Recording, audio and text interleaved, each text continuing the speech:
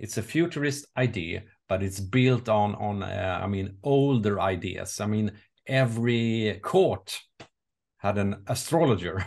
Yeah, that's I true. mean, we had John Dee in England, and he was famous for his crystal ball and everything. So it's an old dream among the ruling class to be able to understand and see into the future.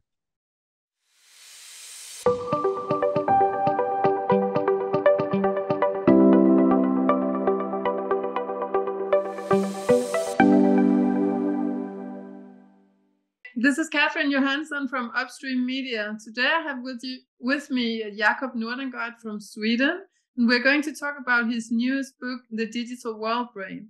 But first, would you shortly introduce yourself and your background, Jacob? Yes, I have a PhD in technology and social change, and a master in geography, and a master in culture and media production. And I've written, I think this is the sixth book that I've written now. And I wrote, for example, about European biofuel policy in my doctoral thesis. And I've written a lot about the history of climate change politics, and also the background to the pandemic. Yeah, yeah, that's the book we talked about in our last interview, with the global coup d'etat. Yeah. And when did this book come out, The Digital World Brain? When did it come out? It came out just before, in December, before Christmas. December the 11th. I usually publish my books in December. For some reason? For some reason, I don't know. I think it's because I'm usually very creative during the autumn. And okay. Yeah. So I almost managed to make a book. And when I have completed the book, I don't have creativity left. So, yeah, for a while at least. Concentrate on Christmas and New Year's Eve. Yeah, but the book is written in Swedish. And do you have any plans for a translation of this book? Yes, in the near future. Parts of it is translated because I wrote the book as and published it as a blog post. And I have an English blog, so okay. Yeah. Some chapters are published in English, and of course, when you do the book, the finished book, it's you change things from the blog post and things. Yeah, but I hope that this will be out in a couple of months in English as well. Okay, and we can also place a link to your English blog under this video on our channel, so people can find the material. But right now, you know, the book, it takes its point of departure in a United Nations report from Antonio Guterres, the General Secretary of the United Nations, from September 2021, and it's called Our Common Agenda. And that's what your book takes its point of departure actually from this report. But could you start by explaining at an overall level what Our Common Agenda is and how it's connected to Agenda 2030? Well, I can just quote Antonio Guterres. What he said in a speech: "Our common agenda is first and foremost a booster shot for the SDGs."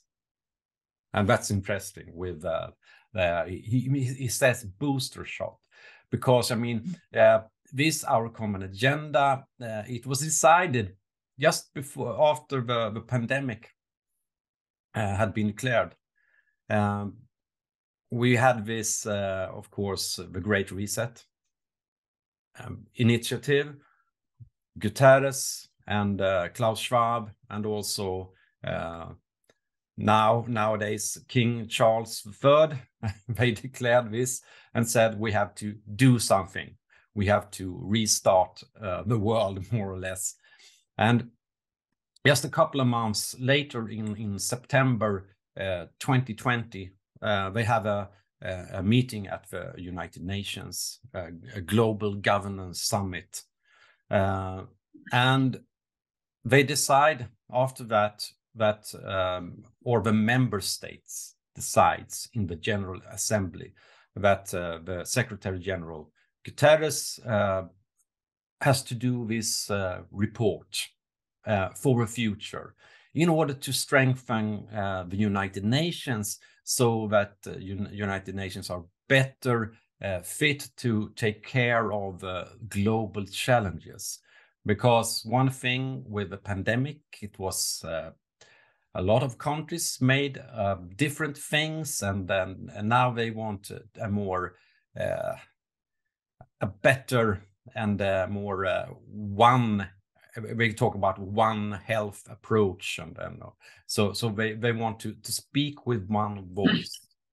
And, but do you know if this wish for a global governance it comes before COVID? I mean, do you know if there has been plans for this also before this global challenge of COVID? Yeah, yes, of course, because it's I mean, when we had this meeting in September, this global governance summit, this had been prepared for a couple of years.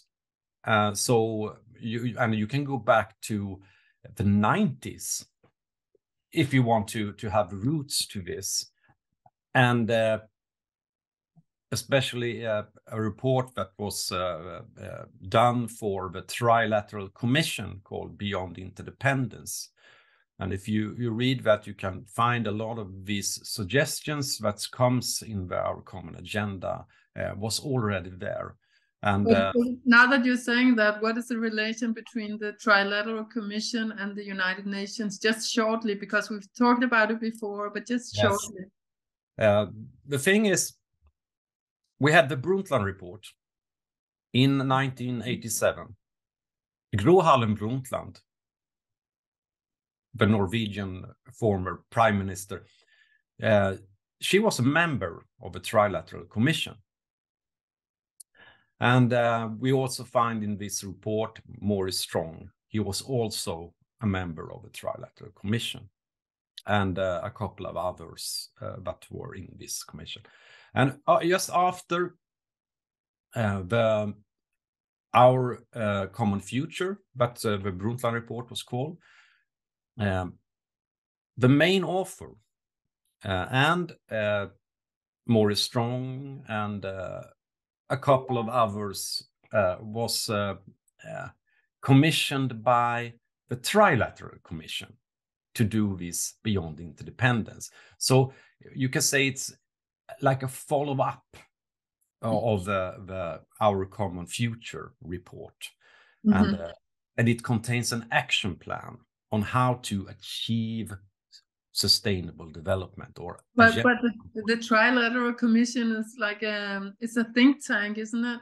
It's Yes, it's a think tank that was founded by David Rockefeller and Zbigniew Brzezinski in 1973.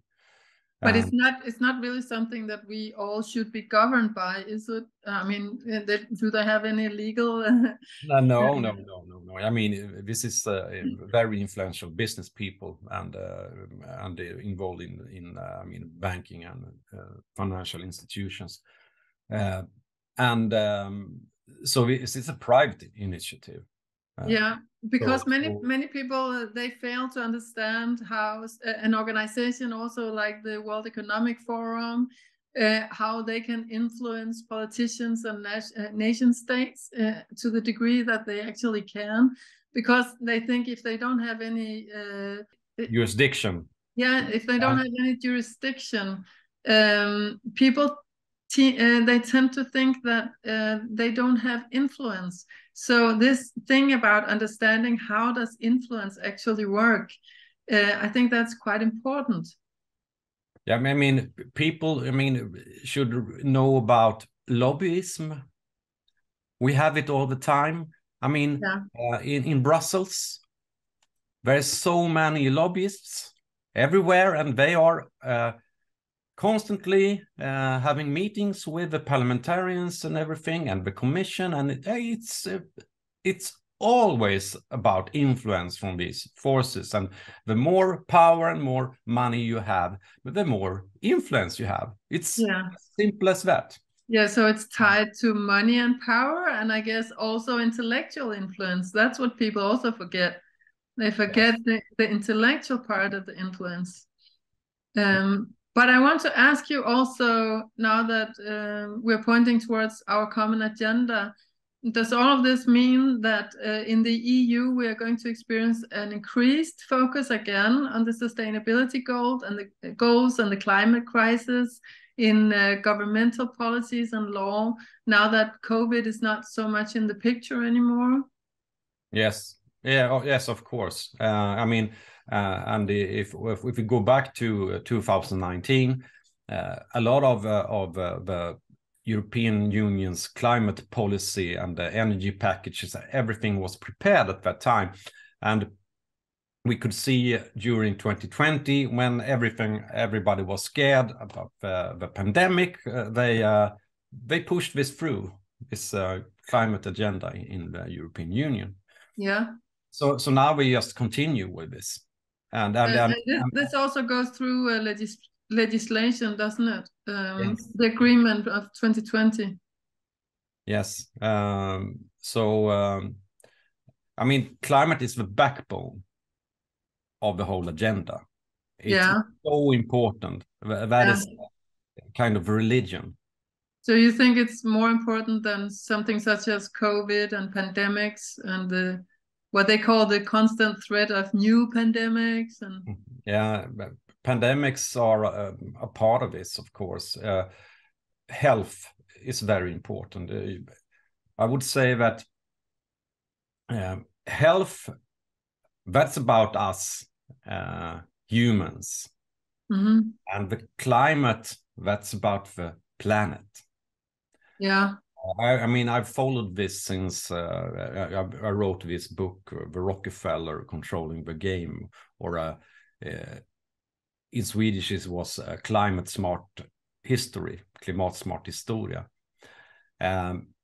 So I followed how they have worked with this since at least the 50s.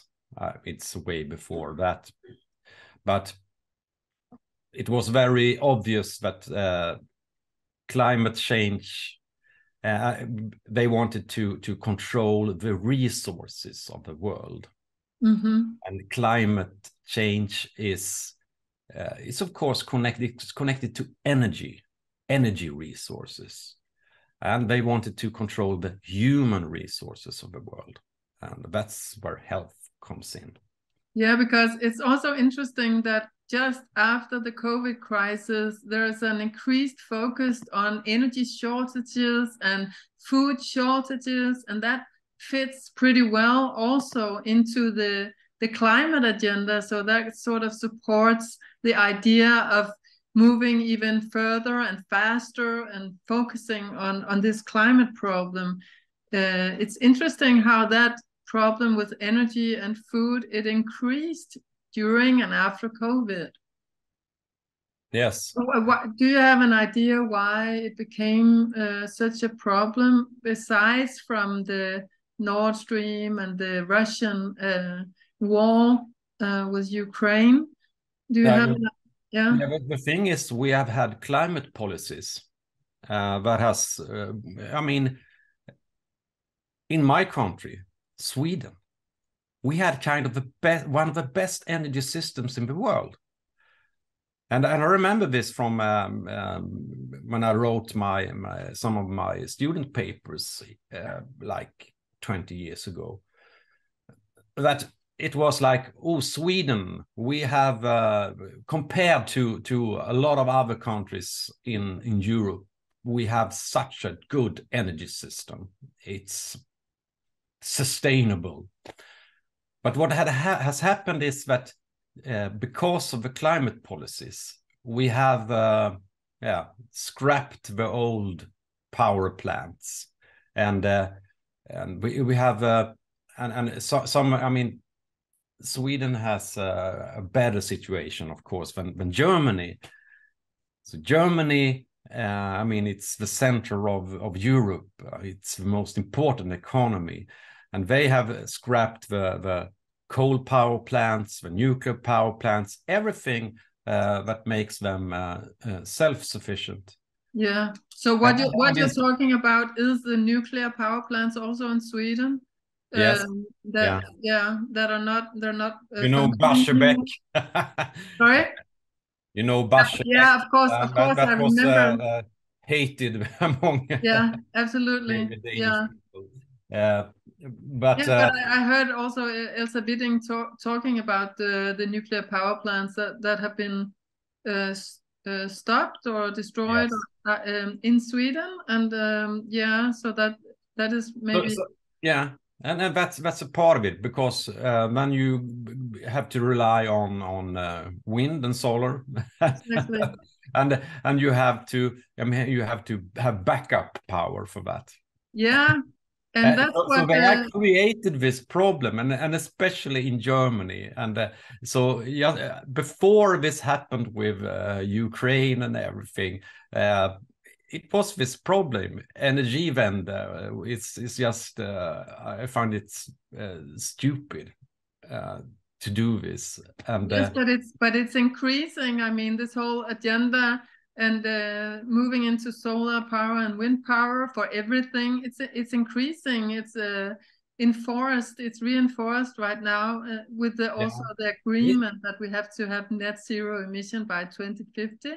So it's pretty serious, and it's something that really all citizens should understand much more about, don't you think? Yes, they have to know how energy works. Yes. And unfortunately, we have politicians in leading positions that don't seem to understand this basic stuff.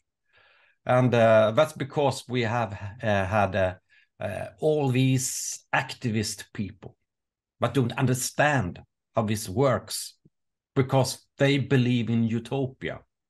And when you analyze what has happened since Ukraine and everything, we have ExxonMobil. Yeah. They have raised their profits. I think it's like $40 billion or something like that. It is, and we also have this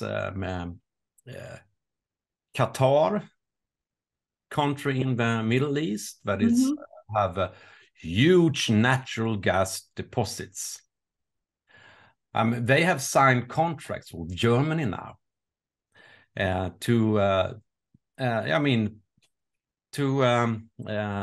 because of the Russian, because of the sanctions, our sanctions against Russia. Yeah.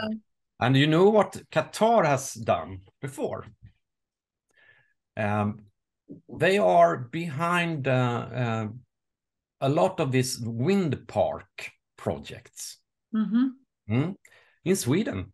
And I suppose they have been in Denmark as well, and Germany. Because they know if we give money to wind parks and influence policy for this, we know that the wind don't blow every time. So we can sell the backup power. That's natural gas. That's what these big energy corporations do at this time. So very smart. Yeah.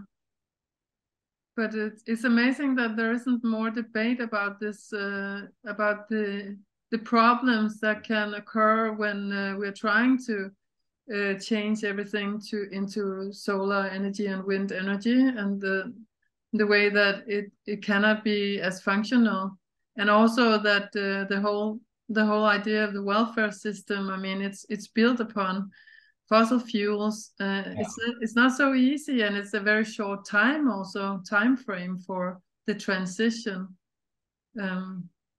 So it's very important to understand. To understand energy and how energy works. Yes. Yeah. So aside from energy, which is so important, there's also a digital side to all of this that is also important to understand more of, because we're in the midst of a technological revolution, as they say in the World Economic Forum. And in this whole common agenda, there's also a big role that technology plays. I mean, digital technologies. So could you mention an example of that, of how digital technologies are going to support this whole transition and the so-called common agenda? Guterres talks about, he has this talk about the global digital compact. So he wants everyone on this planet to be connected to the internet. Everyone should be digital, because if you're digital, you can also, you gain data about people, and you can collect everything that people are doing. You have a mobile phone, you can follow how people travel and everything, and also follow the behavior, opinions people have on the social platforms and everything. It's a lot of data that they want, and this data can be used, and that's the whole idea behind this. Yeah, but isn't there a lot of like law making that hinders the ability to collect the data? Like, is it possible to take data from the doctor's office, from the municipality, from all these different sources? Or is there also going to be data protection laws, maybe, for the individual to ensure our digital human rights? Or is there something called digital human rights? They talk a lot about these things as well, of course. And we have had it before, and the thing is, they also when you check in on a website today, you always get these options. Do you want to, and you check boxes all the time. Yeah. And after a while it's it's so I just give in or whatever, because it's more easy. Yeah. So I think that's the way. They have to have these laws, but it's very easy to get behind these laws. Yeah, we know that also when we do something with the bank, or when we're starting with a new bank, excuse me, then we have to sign long contracts, and I guess no one really reads these contracts. Or it can be if you buy a new device. Actually, if you buy a new iPad, you also have to sign long text. And so you have it written. It's it's rules. Yeah, and you agree to it all the time. Yeah, you have to agree, because if you don't agree, you don't really have an option to not agree. That's also the new digital idea that we got in Denmark, called the My ID. You also have to sign a very, very long text. But if you don't, you cannot do anything in society. So you don't. It's the exact thing. We have the bank ID in Sweden. Yeah. That's very interesting as well, because it's the banks that gave us this, and I think that tells us about who's the ruler of this whole operation. Yes, yeah, and that's also another aspect of what power is. that lies in these digital systematizations that many people also don't really understand. I mean, maybe many people have a little bit of an old-fashioned way of understanding what power is, and that could be one reason that they don't look through what's actually happening. I mean, so this awareness about what is digitality and how does it change everything is also important to develop. Yes. And, Yeah, of course. People have an old-fashioned view about power, of course. So we are not prepared for this. Yeah. And that also brings me to the next question about how this digital system that you're talking about could also be tied to something such as money and economy.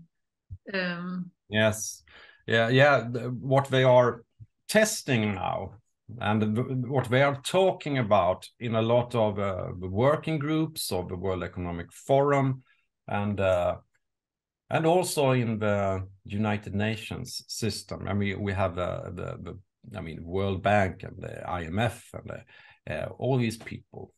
They are discussing plans for CBDC, or central bank digital currency, and that's digital money. I mean, we have digital money in a lot of ways today, but in this case, it will be connected directly to the central bank. And this money will be, I mean, it's trackable. You can see the government will know everything you purchases and you're doing. They can follow you everywhere. And also the money will be programmable. Mm-hmm. And program it to so you can only buy stuff or purchase things that they decide you can have, and if it's things that they don't think you should have, they can deny access to it. And they can also make it your banking card won't work outside an area that's more. I know that they were discussing this in France during the pandemic, so that you wouldn't be able to use your money within a distance of 30 kilometers from your home. Because of COVID. Because of COVID. Yeah. So it will give them options. When a crisis comes, they can use it, and they can use this. I mean, it's a very it's a weapon that hits very hard. But who is it that has this power? Who? To make these decisions of how you can use your money. Who will be in control? Well, this, I mean, it's CBDC. It's the central banks. So it's the central banks. They're actually gaining more power. And they will follow rules, of course. I mean, and it can be connected to the Sustainability Development Goals, the SDG. So if you, and then it might be in the future that you get a quota. This is your carbon quota. This is what you can spend. Because one thing is also that you can have an expiration time. So you can only use this money for a month, and then you have to have new money. So it's a powerful tool in order to achieve the Agenda 2030. But how is it connected to the Agenda 2030 and to the United Nations? Because when you're explaining it like that, there must be different parties collaborating. Yes, it is. We have working groups, and that, I mean, if you look into United Nations project called and United Nations, IMF, the World Bank. It's a part of this international system, and they also have this. It's called the codes. Yeah, exactly. It was a project initiated by the United Nations and presented during the Stockholm +50 conference. It was last year in June.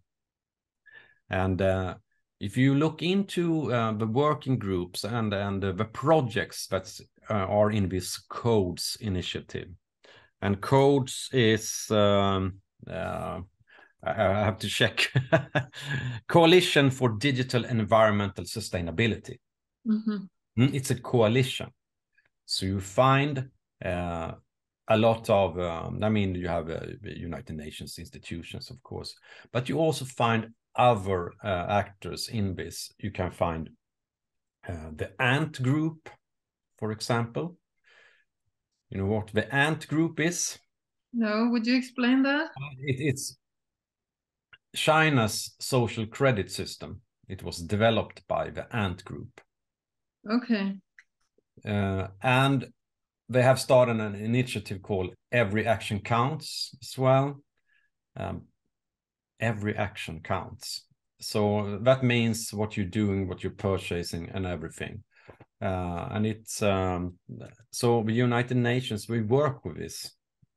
And it's being used in China right now, is it so? Yeah, it is. And if you go and what I did was, what's behind this digital agenda? How did it come about? You find that they had this report. I think it was released in 2019, called The Age of Digital Connectivity or something like that. They, Guterres and the United Nations, they had commissioned Melinda Gates from Bill and Melinda Gates Foundation and Jack Ma from the Alibaba Group, and that's the company that's behind Ant Group. Okay. Yeah. So it's not just done in the United Nations system. They hire people from outside, and that's the part of this whole new idea that has come with the partnership between World Economic Forum and the United Nations. And I mean, it was formalized in 2019, but it has been it was started way before that. So they are very much in bed with this big influential forces, business and financial institutions and banks. So yeah, and I think it could be good for ordinary people to understand what is the role of the nation state and the law in the nation state and the democracy of the nation state in relation to all of this. Like, do ordinary citizens, do they know about our common agenda? Do they know about the Code's action plan?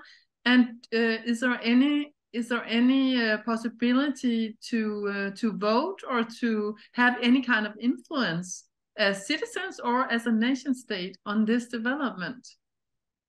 I mean, the nation states, they are part of the UN system, and they are the members of United Nations. So of course they are involved in this our common agenda, and so I think tomorrow Antonio Guterres will talk about our common agenda, what's been achieved, and the plans ahead.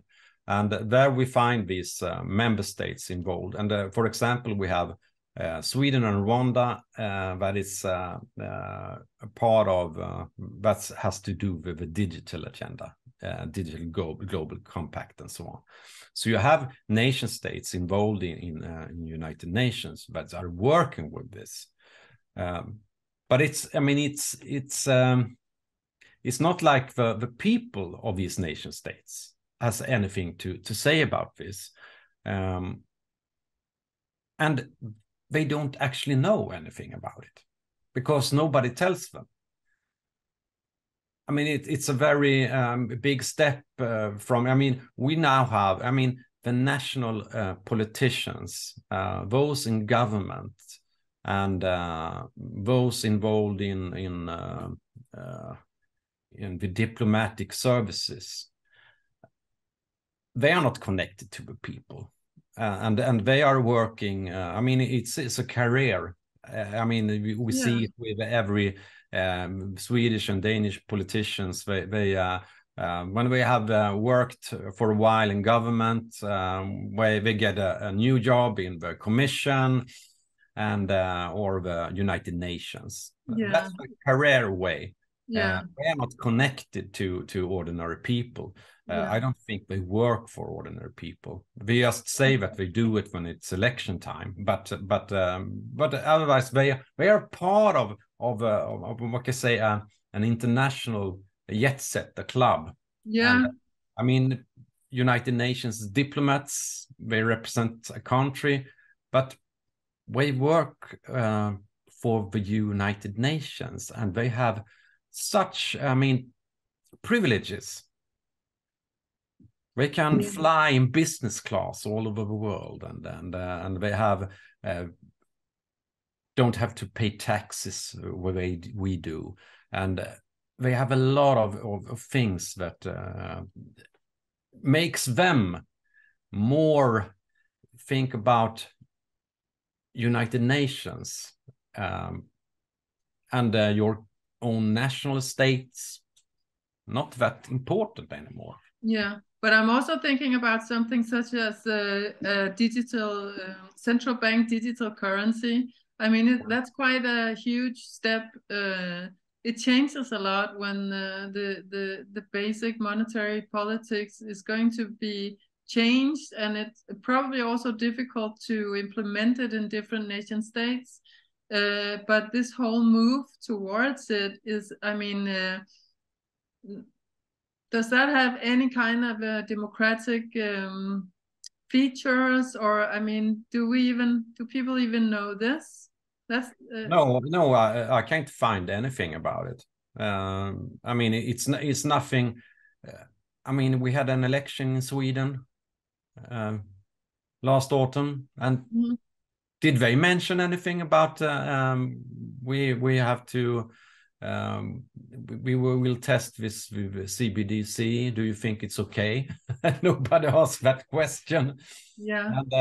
And the thing is, what we're doing with money and cash, I mean, they don't take away cash. We still have cash, but we can't use it. It's more and more difficult. You can't buy a beer on a pub. They don't take cash anymore in Sweden.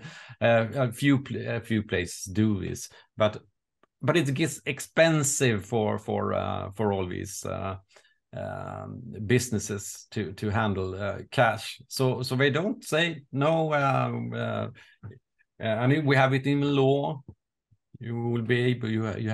We have to have cash as well, but it's impossible to use. And the United Nations, they have actually a project called Better Than Cash Alliance, and that's towards the developing countries of the world.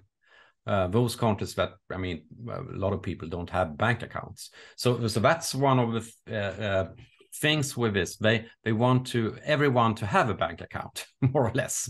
And so they want to digitalize third world countries. Is that what you're saying? Yeah. So we in the West will pay a lot of money to digitize the rest of the world. And that's one thing also. Why do the United Nations have this program working with this? I mean, this isn't what United Nations was supposed to do. Was it? Exactly, because that's my next question. Is it a part of a UN charter? So yeah, exactly. But that's also what I wanted to ask you, that this change that is happening with the United Nations, and now, according to your book, they're talking about global governance, but and we are already talking about what lies in this concept of global governance. But would you elaborate a little bit on that? I mean, shouldn't it, if the UN should be an institution of global governance, shouldn't there be a vote in each country, in each member country? Yes, yeah, I think so. It would be for the public to decide, because now it's the diplomats in the United Nations that represents the countries that have a say. And I know there have been some we're going to say problems in the process for Guterres, and that is that some member states in the G77 group and China, they have said that we think that some part of this agenda is premature, and that the United Nations is an intra-governmental organization. And we think that the member states will have the last say in these issues. But instead, they want to transform this system so that United Nations bureaucracy calling the shots instead.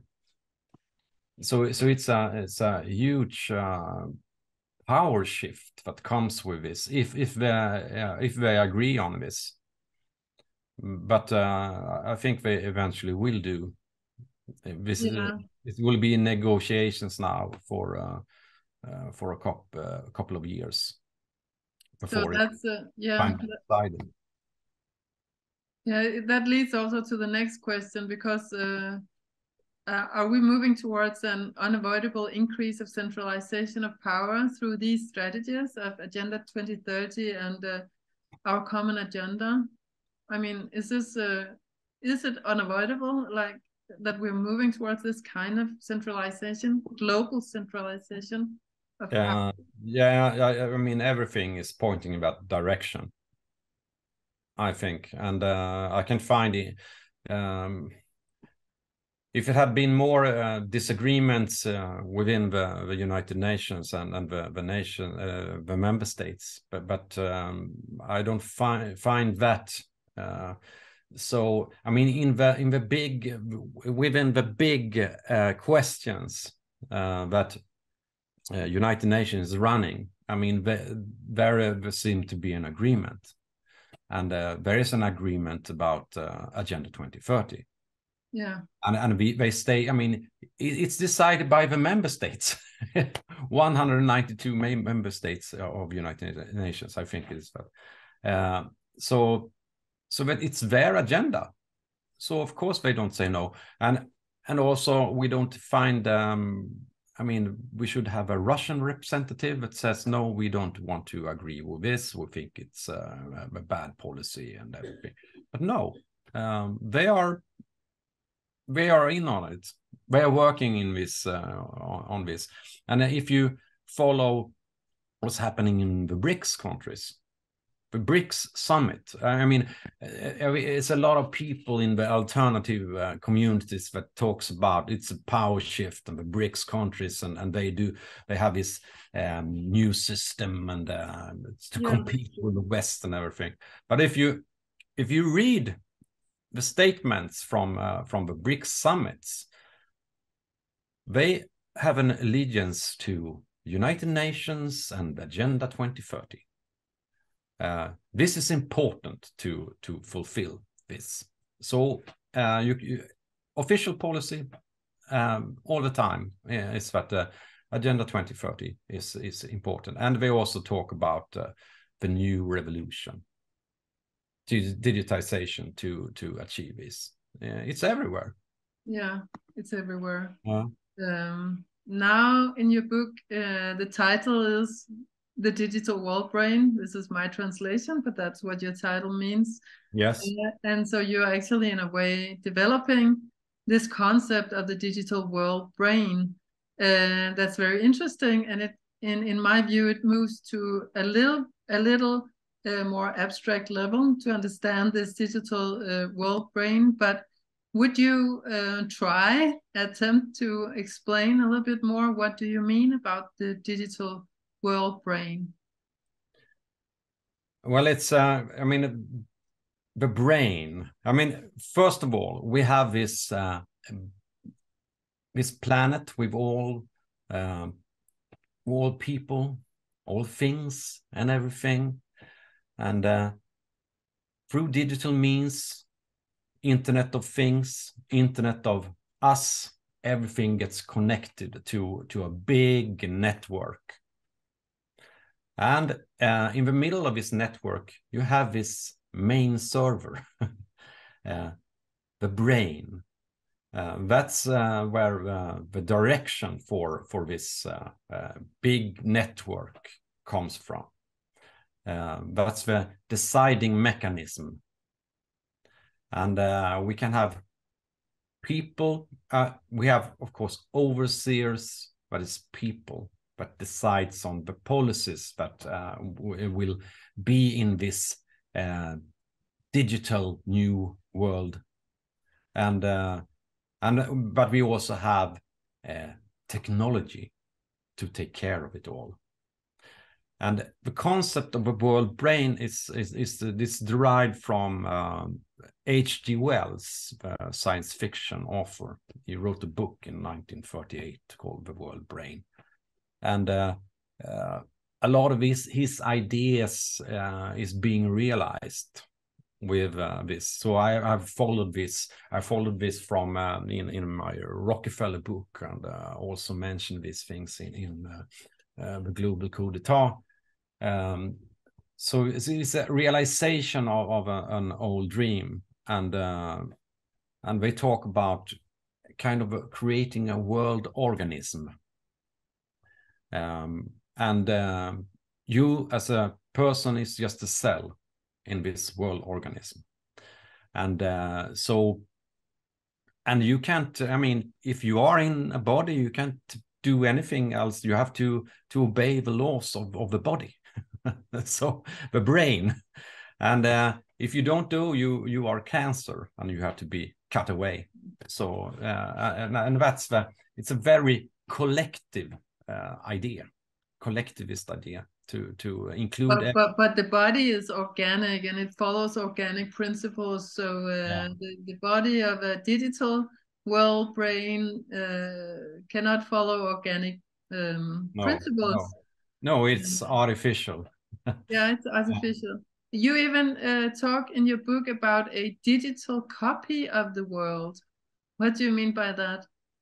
Yeah, we have developed concepts or projects, especially in the European Union. So they have spent billions of euro on building replicas of the Earth system, and so that it's like a digital crystal ball that you and you connect. You get a digital replica of yourself, an avatar, that is, and you can connect it to everything that you do in the real world.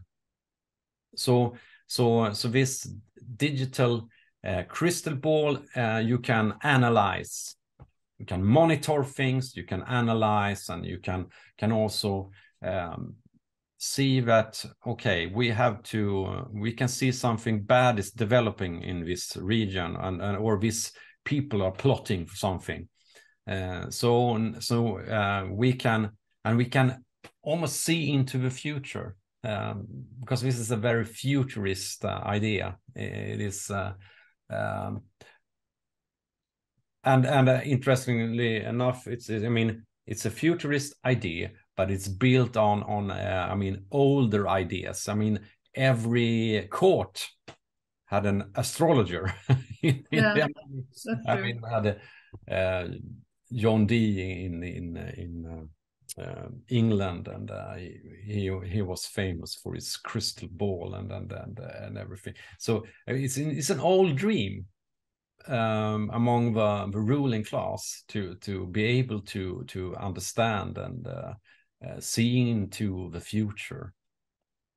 Yeah, that's very interesting. There's this anticipatory element in it. Yeah. I want to ask you also what are the basic elements of this world, or this copy of the world, since it cannot be cells, or you know, it would be data, right?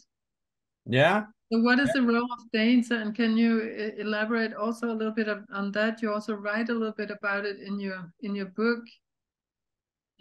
What is the role of, I mean, what does a human being become in this world brain? It becomes a thing. Yeah. It becomes I mean, I have it's interesting to look in this report, Our Common Agenda, because we have also pictures about how we just become mechanical parts of this, and the idea is for us to function like in a factory. That's the thinking.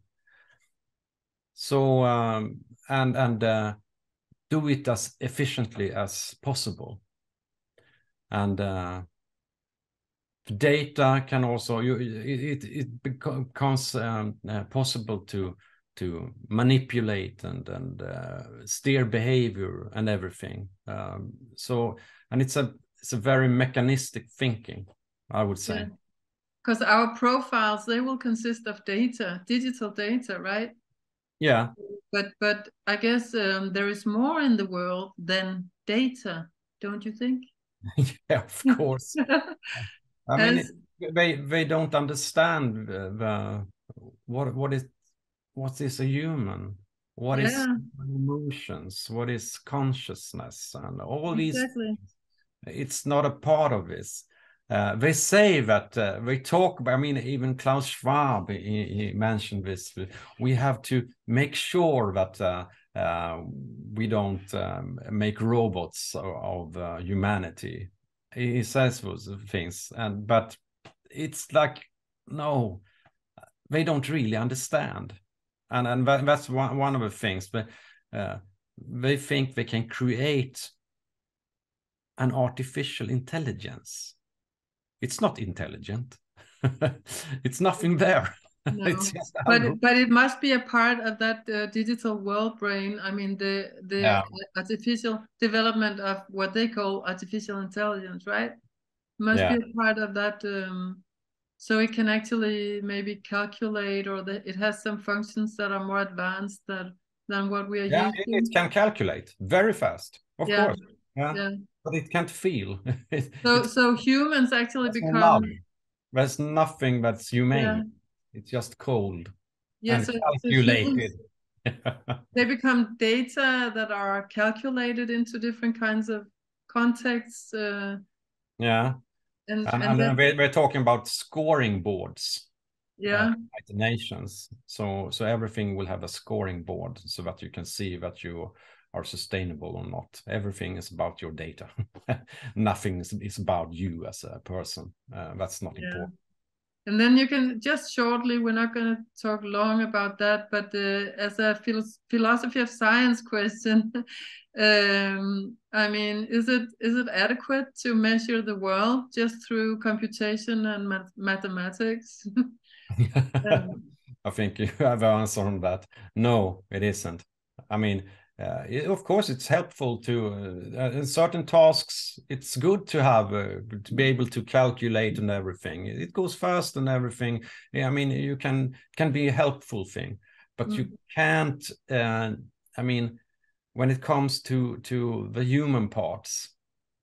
And also they have these ideas to more or less robotize everything, and they have a teacher, but it's like an artificial intelligence. I mean, I mean, we have so much. I mean, the human intellect, human brain is so much more. It's so much more advanced than any of these systems.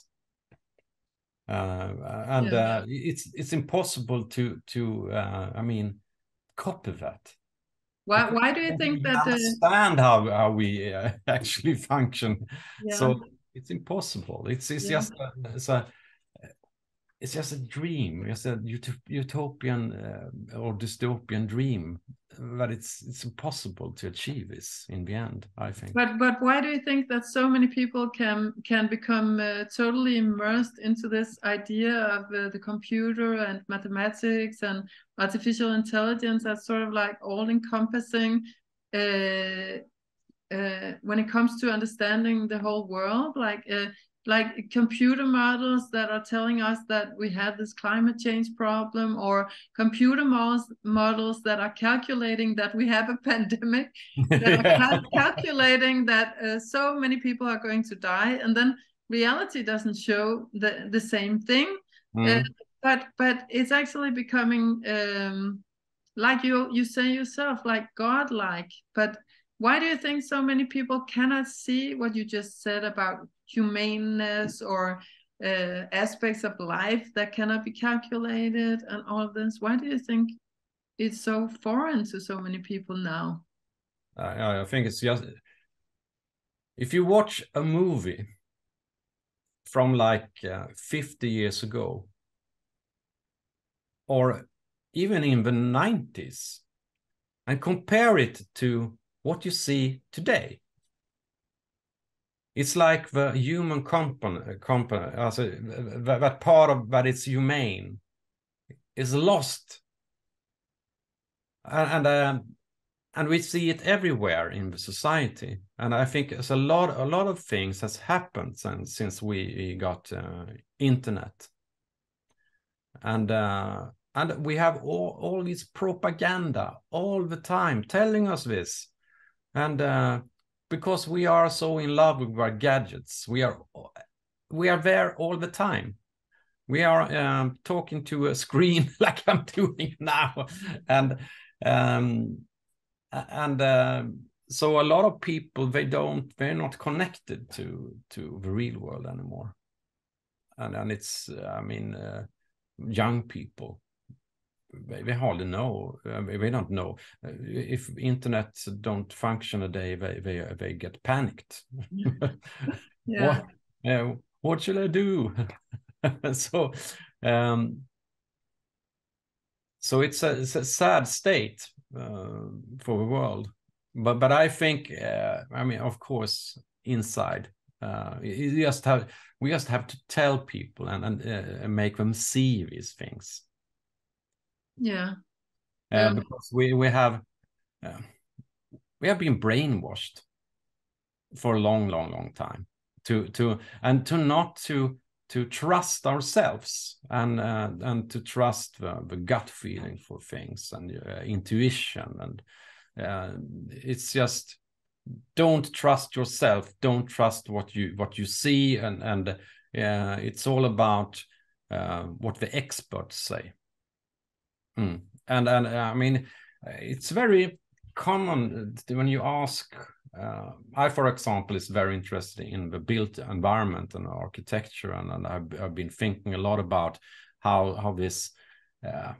I don't like the new architecture, the modernist style and everything, because I think it makes me feel bad. It's not alive anymore.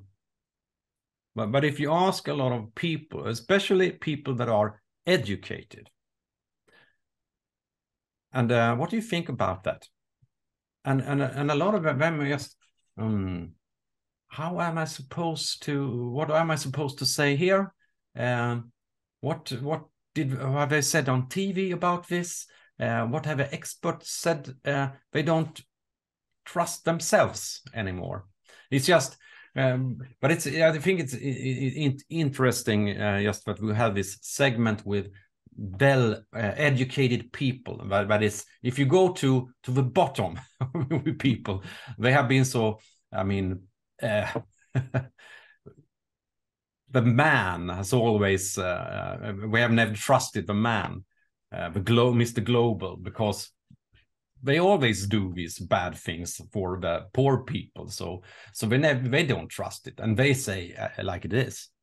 So in a way, they are much smarter than people that has gone through the education system and especially universities. If you go to the university nowadays, I mean, you come out and you can't think for yourself anymore.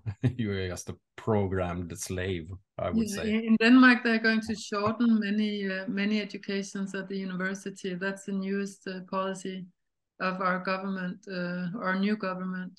They want to shorten university educations very broadly. So okay, yeah, that's quite interesting also. So maybe they have poor quality, but also, I mean, it can also be problematic when they become too short and yeah. I think we want efficiency as well. Exactly. Yeah, I think so too.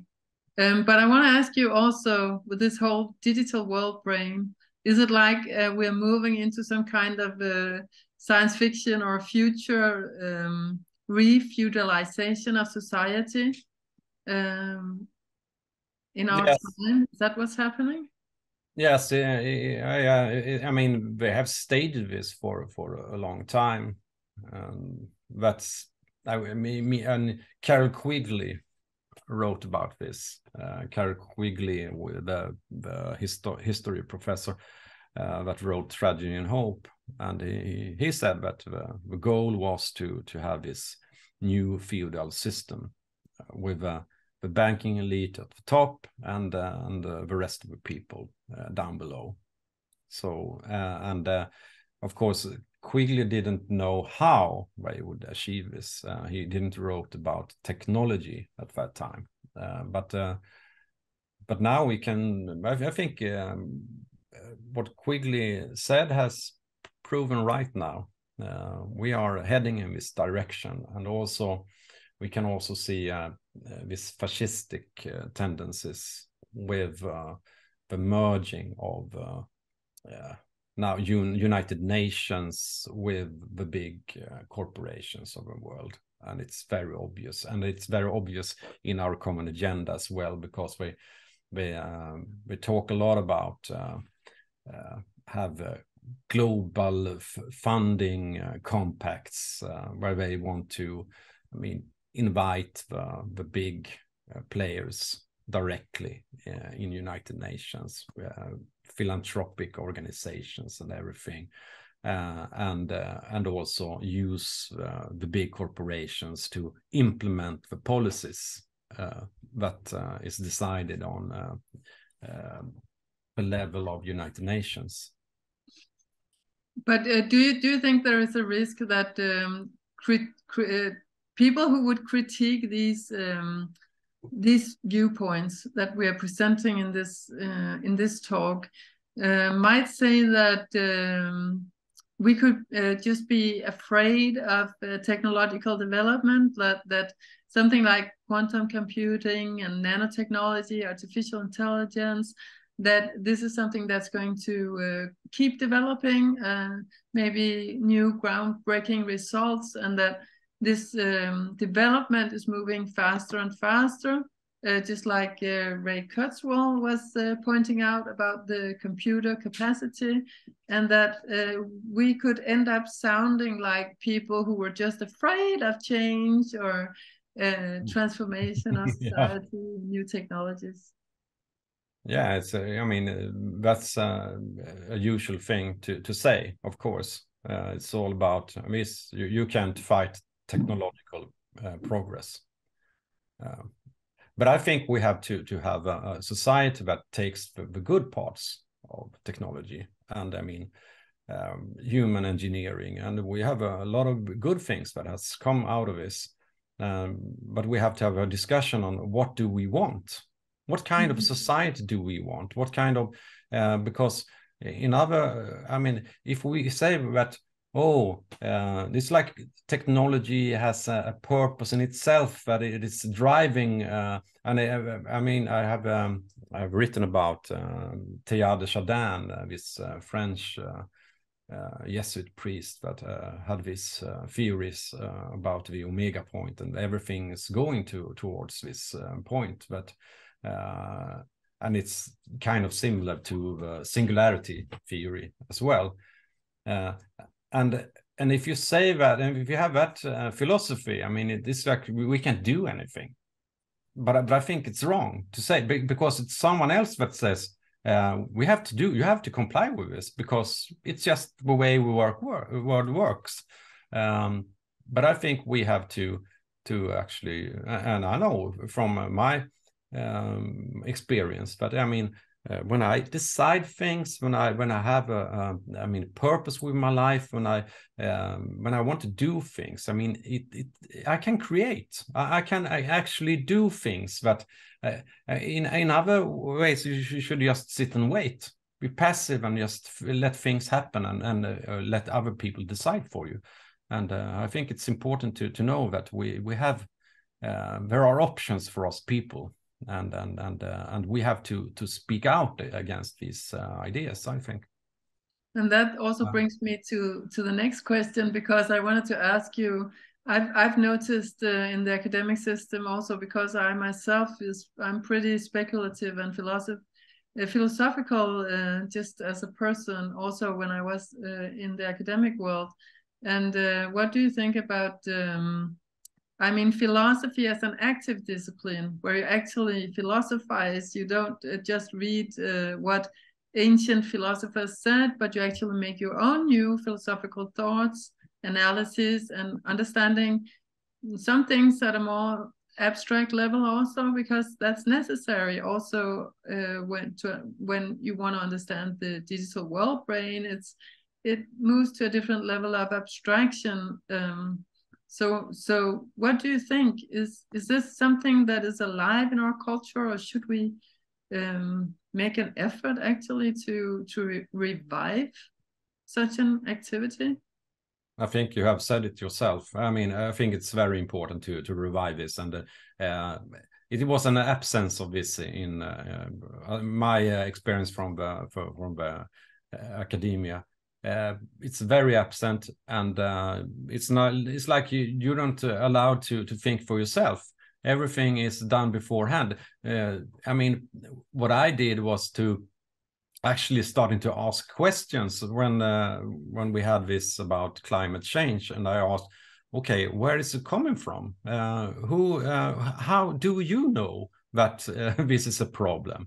I wanted to check this myself, and found out that there was very few people that actually did this, because they just believed what other people had told them all the time. So they never was going to the source and question things for real. And I mean, and this, of course, it made me think a lot about how things work, and also how they have been doing in the academia is just you're supposed to write a paper, and I mean, in social sciences, and they say, oh, where's your theory? You have to have a theoretical framework for this. And what the students do is just take some other expert, some sociologist or whatever, and take his view and put on those glasses. But it's not thinking. Yeah. It's you're just a program. It's nothing there. So you just create this good students that do the right things. And if, I mean, I questioned that, but I said, I mean, I have to have a theory about myself. I have to understand these things. And also I want to collect the empirical first. I can't have a theory before. Okay, I can have some hypothesis or something like that, but it has to be mine.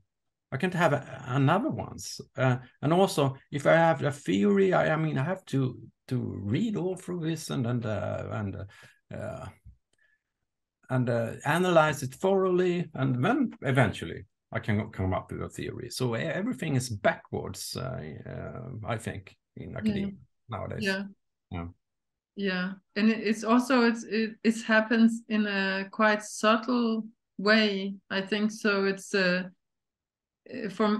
think for many people it's not obvious what you just explained. It's not obvious to many people that actually what you're learning is not to think by yourself, because you're always just moving to citations, and you just have a system of how you move to citations and put them together in a particular way through a formula, but you actually not thinking by yourself.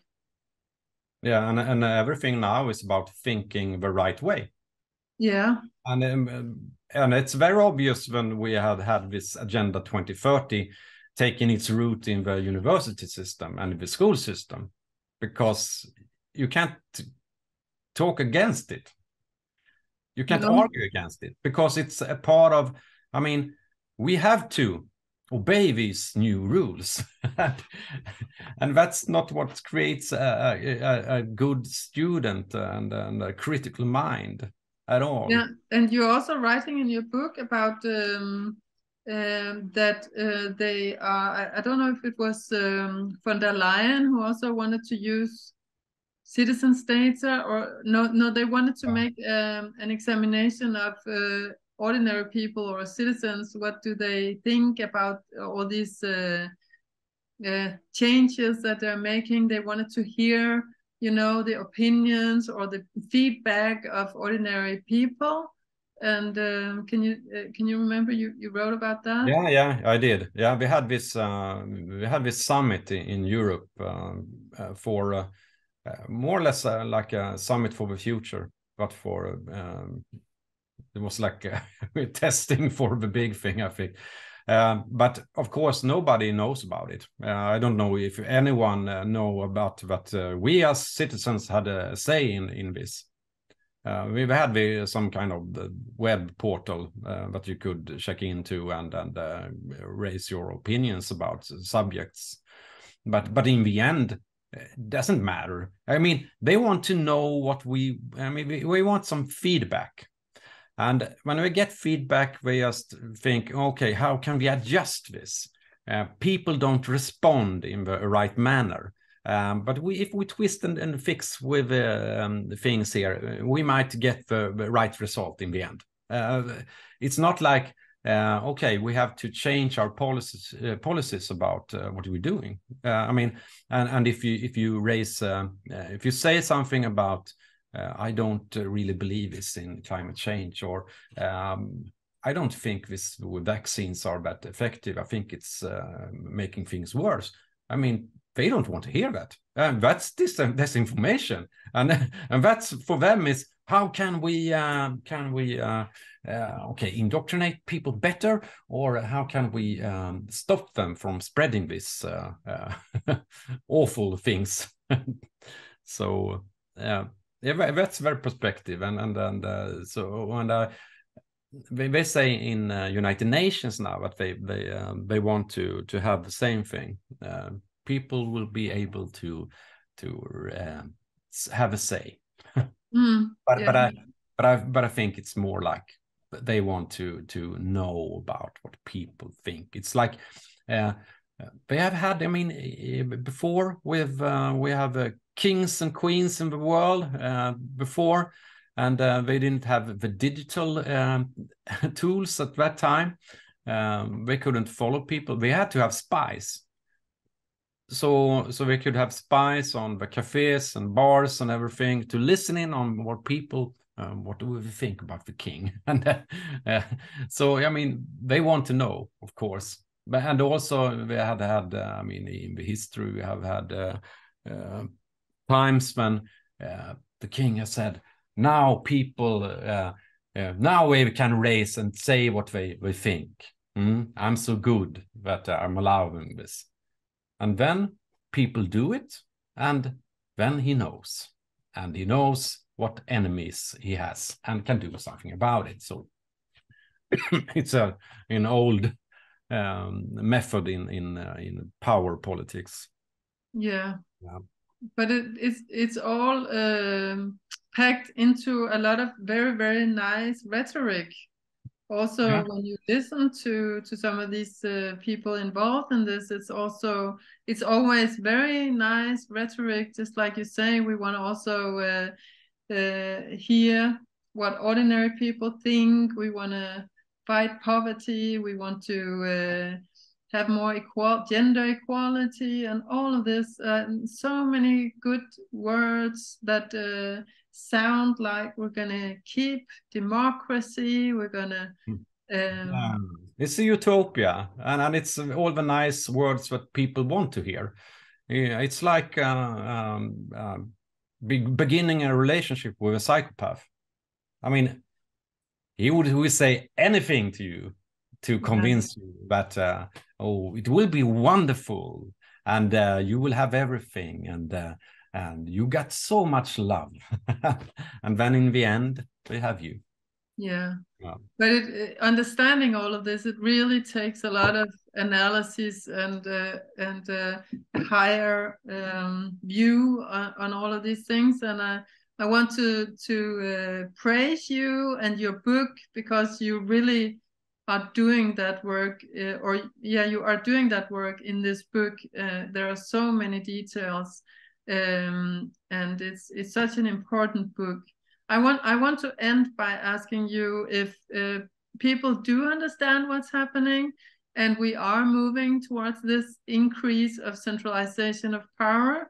Do you think there's anything we can do as ordinary people now that they're not truly listening to us? Is there anything we can do? Yes, I think. And if you are starting to realizing these things, I mean, it's very important to actually meet other people and discuss. It's not good to just sit for yourself and think about it, because it gets overwhelming. And so I think it's important to meet people, and I do a lot now. With my books, of course, I get invited to meetings and stuff, and there you meet people, and they are very warm and humane, and they have another view of the world, and together, and in that environment, it comes new ideas, and because I think we have to now formulate another view of the world. Another worldview that is taking care. It's about the human, us humans, and the creative force that we have, everything that defines us, and to work for that, not for us to become robots, because it's like I think a lot of this is an illusion. We have an illusion of power that is working against us, and it's so we just have to meet people now and starting to discuss and talk about the future we want for real. What is it that you think is an illusion? I think power. I mean, it's they tell you a lot of things that will happen, and they have these computer models. So we build, it's a management by fear all the time. So, but in the end, they can't do anything, I think. And if we are many, it will not work anymore. So because we can actually escape the global world brain. Yeah, I think so. You think so? Yeah, we have to. Yeah. Yeah. Okay, but thank you so much, Jacob, for the interview and your book. And we will place a link beneath this talk where people can find your book if they want to buy it. Yeah, thank you very much. It was a pleasant discussion. Thank you. Much.